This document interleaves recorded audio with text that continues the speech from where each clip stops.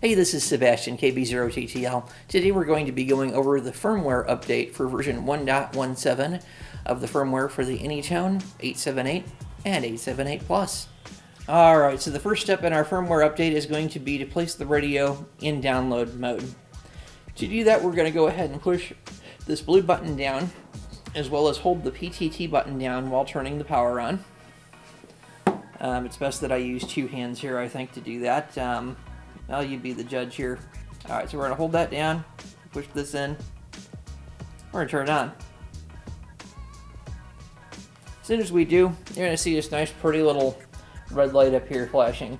That means that you're now good to go ahead, plug your cable on the side, plug your USB port in one of the empty USB bays on your PC, and proceed to load the CPS program.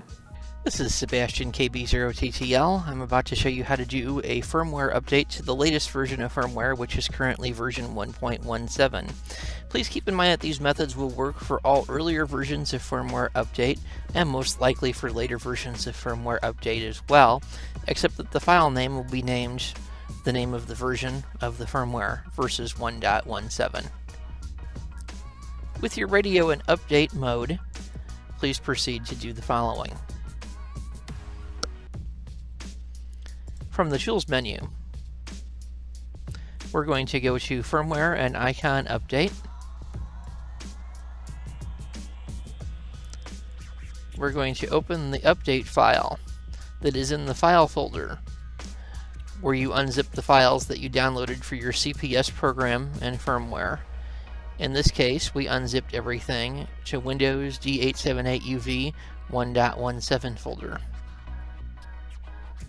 In the firmware folder, select the SPI file and click Open.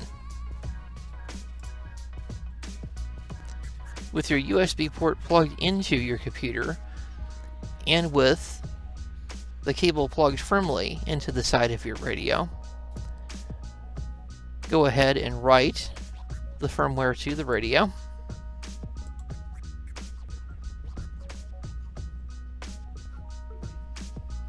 When we are finished, the radio will reboot itself.